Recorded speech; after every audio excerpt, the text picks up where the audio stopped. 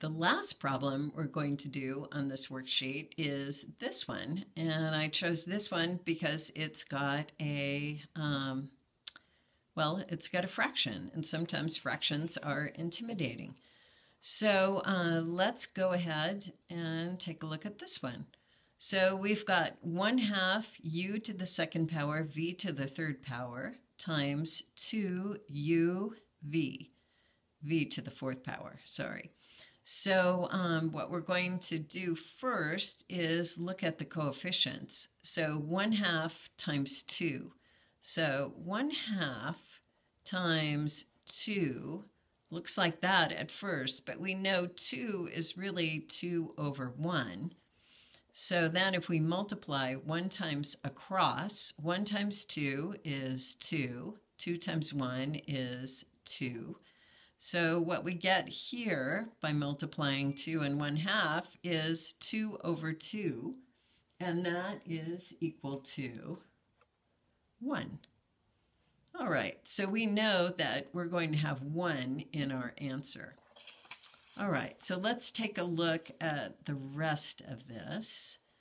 So if we take u to the second power and add on or multiply it times u to the first power, we get 2 plus 1, that's u to the third power. And here, if we take v to the third power and v to the fourth power, we just add together the 3 and 4 and get v to the seventh power. Now we started out with this 1, but we know that we don't really have to write the 1 because we can always assume that there's an invisible 1.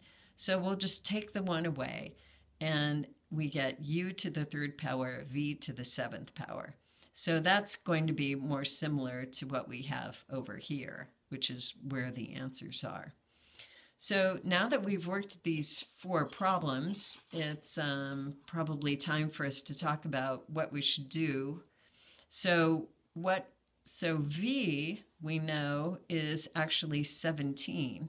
So when we go down to the bottom of the page and look at 17, we know that we can enter in this letter, V. So I'll go ahead and do that. So wherever you match up the answer to a number, then you can take the letter for that problem and insert it where that number is. So for 17, the answer was V. So let's see. Oh, so for A we know will go to negative x to the 6. So A is going to go into 19.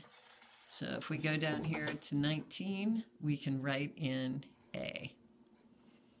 Okay, that's it. So I think you'll be able to do the rest yourself. And if you have any issues, just send me an email.